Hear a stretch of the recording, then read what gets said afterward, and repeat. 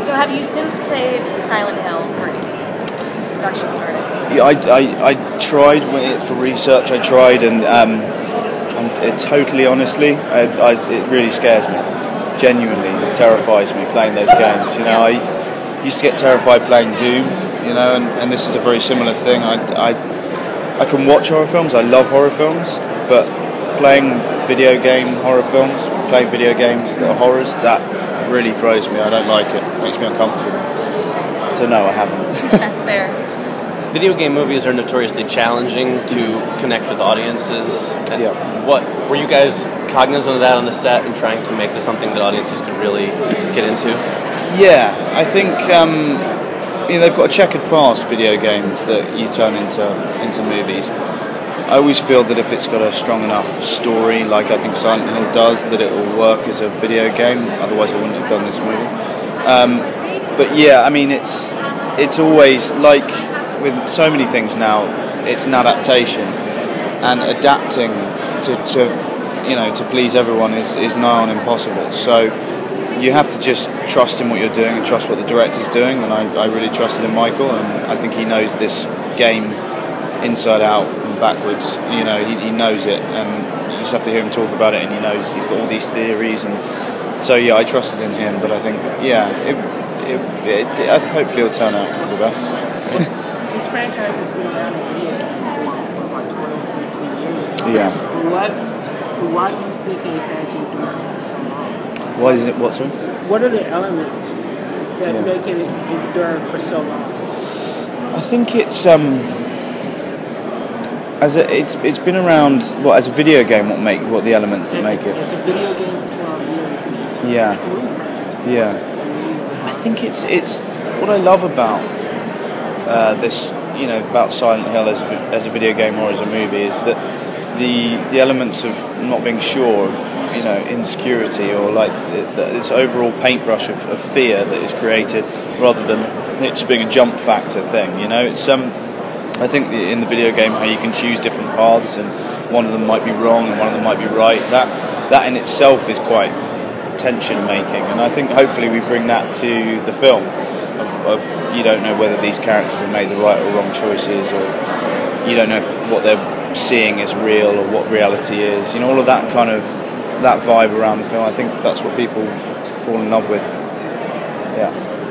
Your character in the movie sort of seems like he's dragged into the Silent Hill world through Heather's journey. Mm-hmm. So what can you tell us about your character's experience and stuff like that? I can't say too much about my character. I know that's a cop-out and it's boring, but out of everyone in this movie, I think I've got the character that I can't really talk about.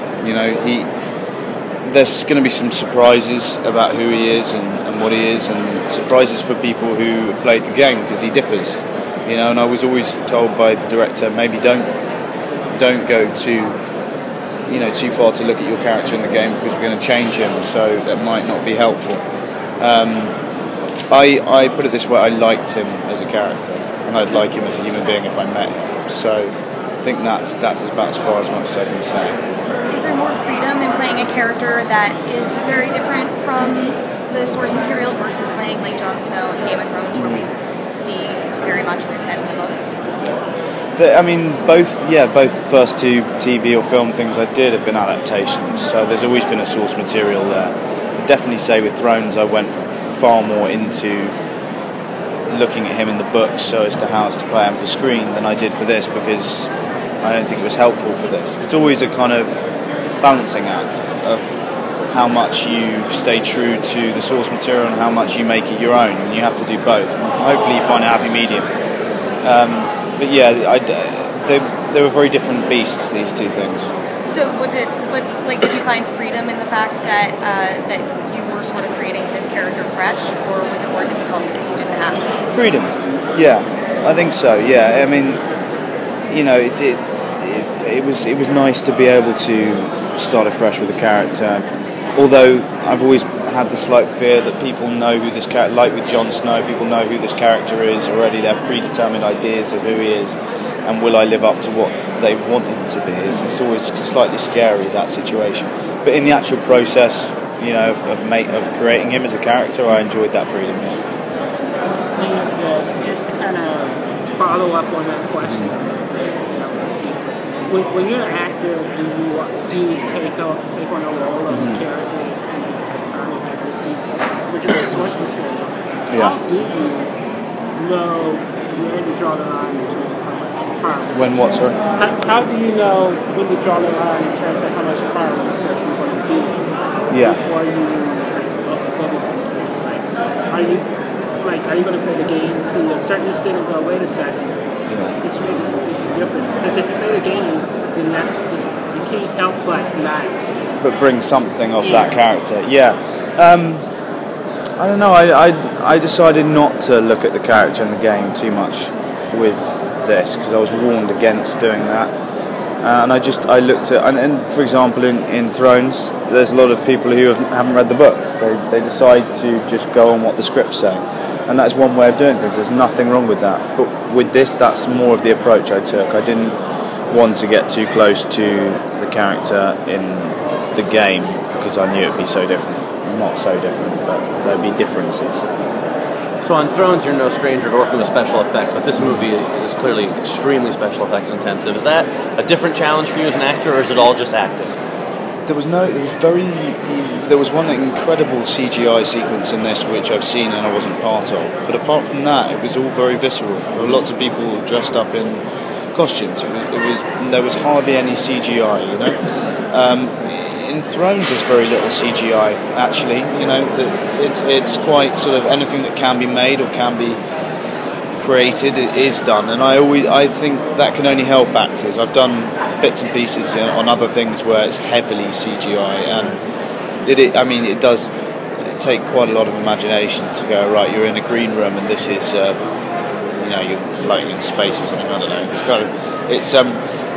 It's incredibly difficult sometimes, CGI. So I've been lucky with these two things, and I think it helped in this film. But is there more CGI in this than there is in Game of Thrones? Because you're outboard shooting the natural elements in Thrones, and it seems like this would be more CGI heavy. There's very little CGI in this film. Yeah, no, I mean, it's apart from the one sequence, there's virtually none. You know, and that's I think that's very rare these days. Very kind of very, very good. I enjoyed it that way around. And Game of Thrones is a hugely budgeted show for TV.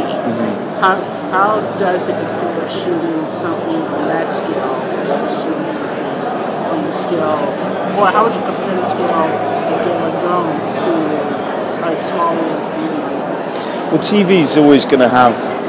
No, even if it is Thrones, going to have less money than a film. So this probably was on the same scale as Thrones as far as what we had, what resources we had for this. So it's interesting shooting Thrones because it's very high budget TV.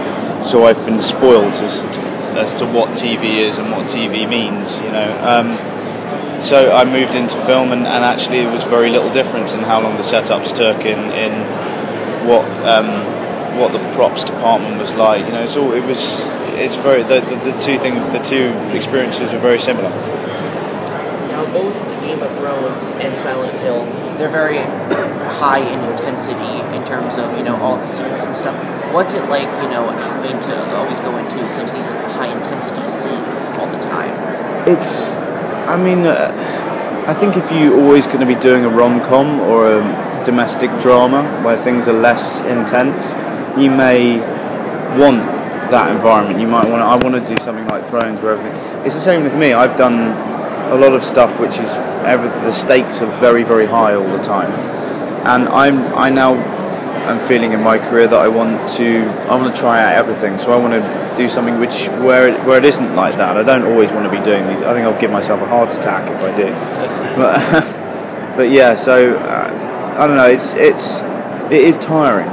It is tiring. Filming Thrones, filming this, very tiring because in this you're always about to die, or there's, you know, the stakes are so high and it can be exhausting. Doing Is there anything else happening in Source by season 3?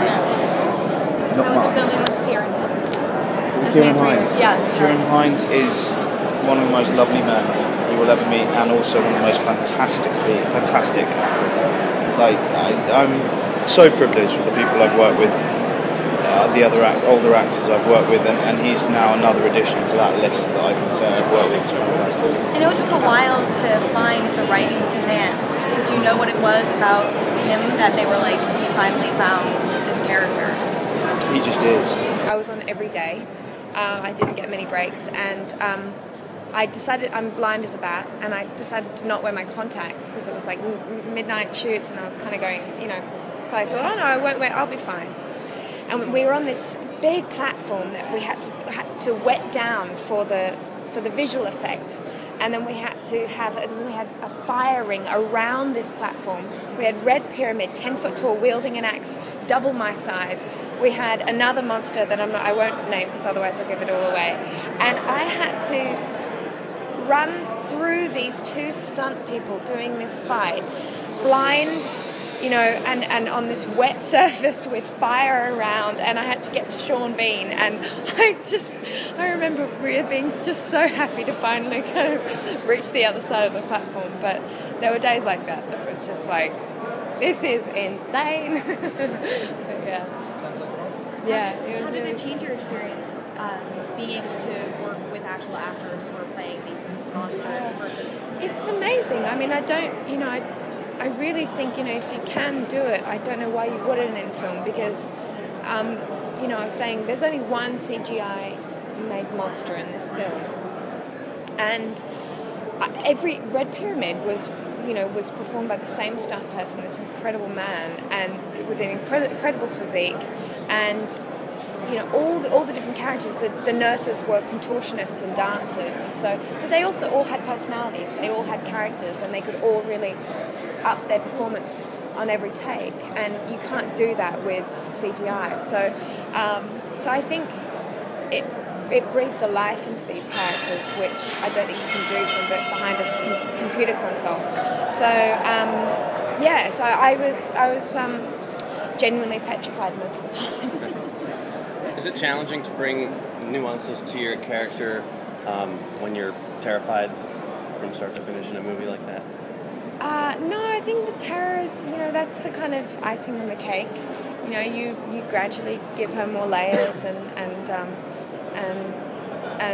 immerse yourself in a role until it kind of feels like your own skin, and then terror and fear is something really. I screamed before every take because it gives you an adrenaline rush, and your body reacts like you're. It's amazing. Your eyes kind of water and all sorts of things happen. So I scream before every take, and your instincts are also heightened. So it would always just be